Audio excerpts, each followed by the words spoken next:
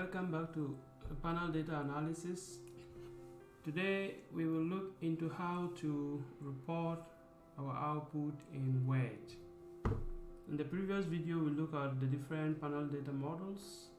Now we have to learn how to get it in Word. The first option is to copy paste the output directly to Word, or we send it to Excel and put it in the format we want before copying directly to Word. And the second option is to use a command, and we have the asdoc command and the rec2 command and stab command. These you may have to install if you cannot find them in your Stata, so you just have to install it as you install other packages. So let's get started with how do we copy paste directly to Word or via Excel. So assuming we want to get the summary statistics of the variable we have been using to do our panel data analysis. They are found here, so I copy this line. This is the list of variables we have used so far. I want to get the summary statistics, so I say sum, or I just simple type U. Stata will know I want to get the summary statistics. Okay, so I have the result here in Stata, but I want it in Word, so I can write my paper or I can write my thesis depending on what I want to use it for. So you copy directly, you copy from here, you take copy.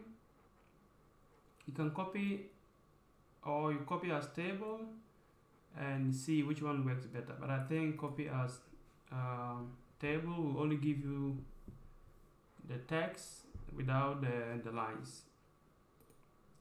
So let's get a Word file.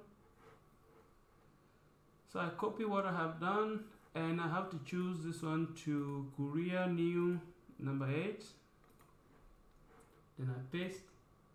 There you find everything as you want, but I have to remove these empty spaces, which you can also leave before adding the columns, the rows and columns. Next step is to convert these into columns and rows. So you highlight the whole thing, and then you go to insert table, so convert text to table.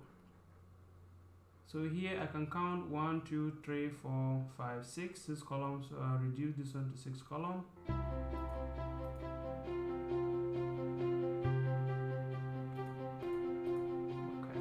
then I say okay. So I have my columns already, and I have my rows. So these are empty one, you can delete.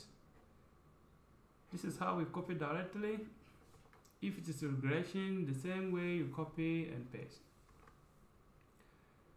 Now let's see how we can send the same pass, the same thing through Excel. So open any Excel spreadsheet, then you copy as table and then paste. So I paste the same thing here and I have it. Again, I then copy this one and send it to Word. So you choose which one is easy process for you. So I copy this one and paste. So you see, this is the same as we had. Wow, so this is a different way of reporting the same thing. So in the next videos, we will look into how do we use the command, the user written commands, to report our output in Word.